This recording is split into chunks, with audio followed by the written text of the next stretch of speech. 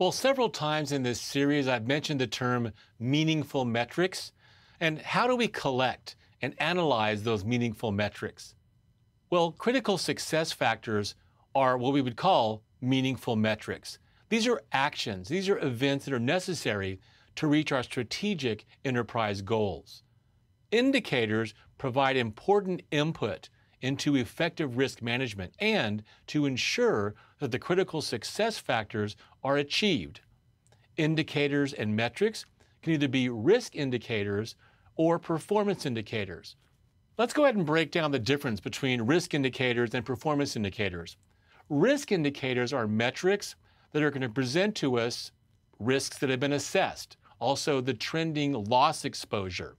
Whereas performance indicators are metrics concerned with the decision-making process, the execution of programs and processes and projects, for example.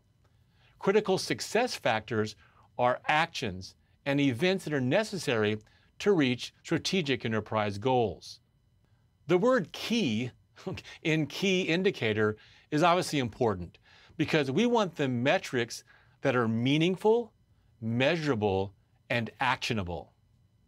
Let's talk KPIs, key performance indicators. KPIs are also called critical performance factors, CPFs. These determine how well a process or a program is performing to allow a specific goal, in our case, a specific security goal to be reached. Meaningless security performance metrics abound, and that's an important thing to understand. There's a lot of noise, a lot of meaningful noise out there.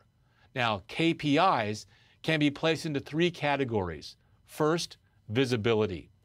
Visibility must quickly recognize what aspects of the security landscape are changing. For example, new network connections, the lack of boundary, for example, with the next generation CPE, new network technologies. For example, we've got Verizon category M1 coming up, right, to support IoT and IoE. So these new technologies, satellite technologies, the usage of Cisco Umbrella and OpenDNS, working with a CASP, like, for example, Palo Alto Networks Aperture.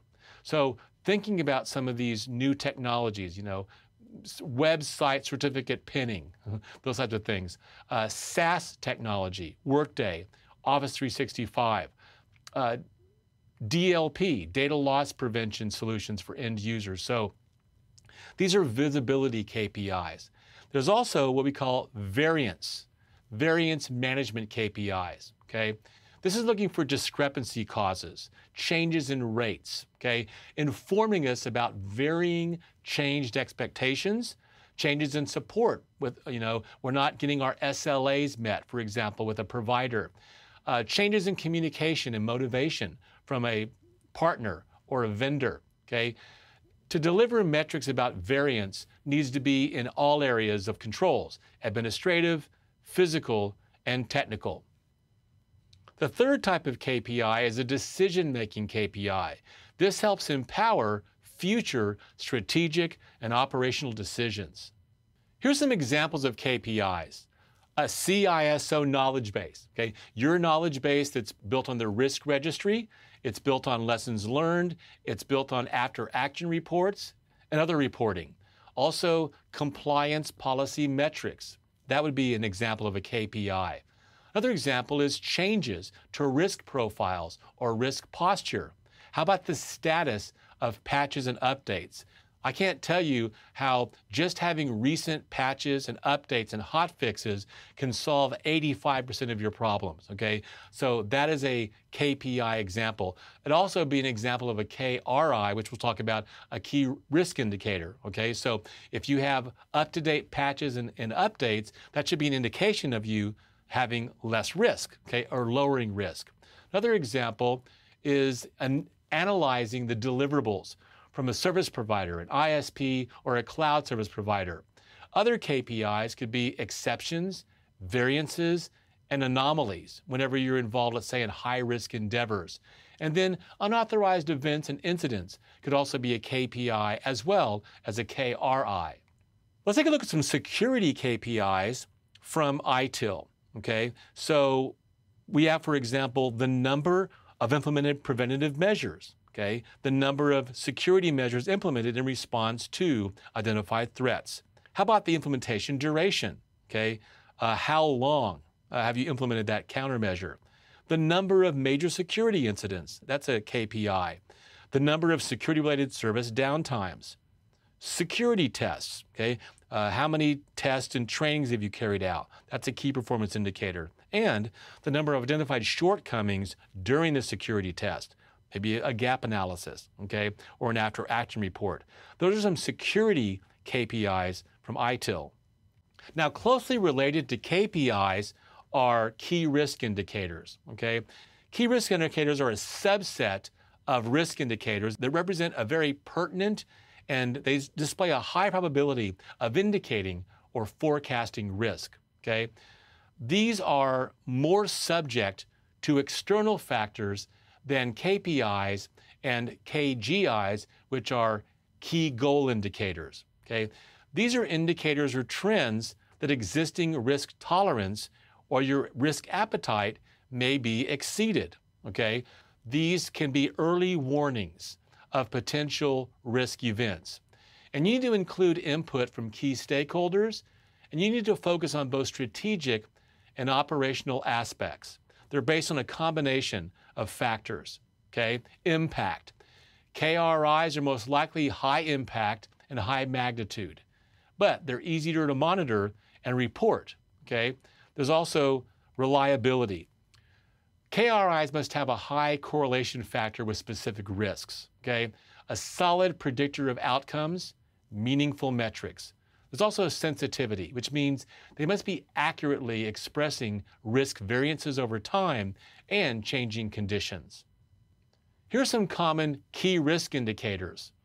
Loss metrics, for example, data being lost or data being leaked. Credit card numbers, social security numbers, okay? Threat event frequency metrics, okay? How often this year has one of your endpoints been hit with a ransomware attack? Threat capability metrics, okay?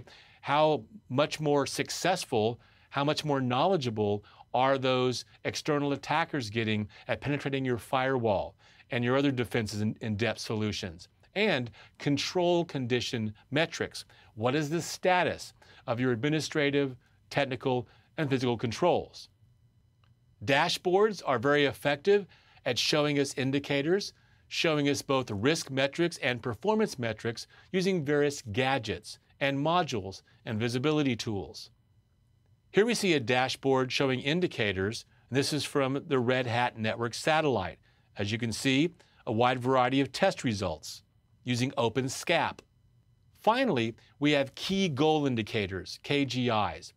KGIs inform management retroactively of an IT or an IS process that's met established enterprise goals and requirements. It's often reported in terms of consensus information. In other words, a key goal indicator typically comes from a wide variety of inputs, okay? For example, your compliance to Sarbanes-Oxley or HIPAA or PCI DSS, reporting on the control effectiveness. Gap analysis in your accreditation or your certification. You may use the KGI to contribute to official filings and mandates. When you're doing your key goal indicators, it's really important to define clear and concise objectives and get consensus. Like I said, these typically come not from one source, but from a consensus, maybe a steering committee, okay? These are going to output meaningful metrics when you properly construct them, right? Because these are based on the ability, your success at meeting goals, okay? So KGIs will inform management retroactively of the success of your IT or IS process.